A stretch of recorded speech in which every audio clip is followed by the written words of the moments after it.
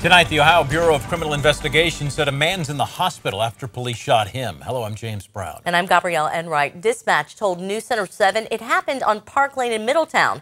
And that's where we have News Center 7's Brandon Lewis. And Brandon, this may have been a mental health call.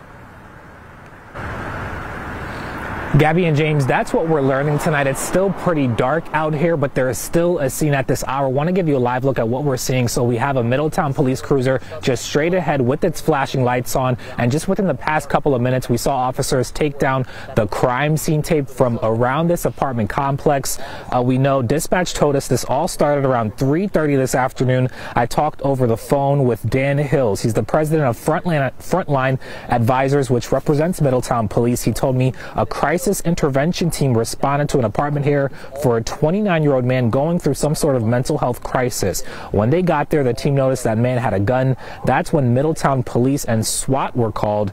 Hills said the man fired at least one shot at officers, and they returned fire, hitting the man. Ohio BCI said that man now in critical condition. And I can tell you that mental health response is a very difficult and dangerous response. Because of the unpredictability of somebody that's in a mental health crisis. The reasoning is going to be different than dealing with somebody that's more coherent.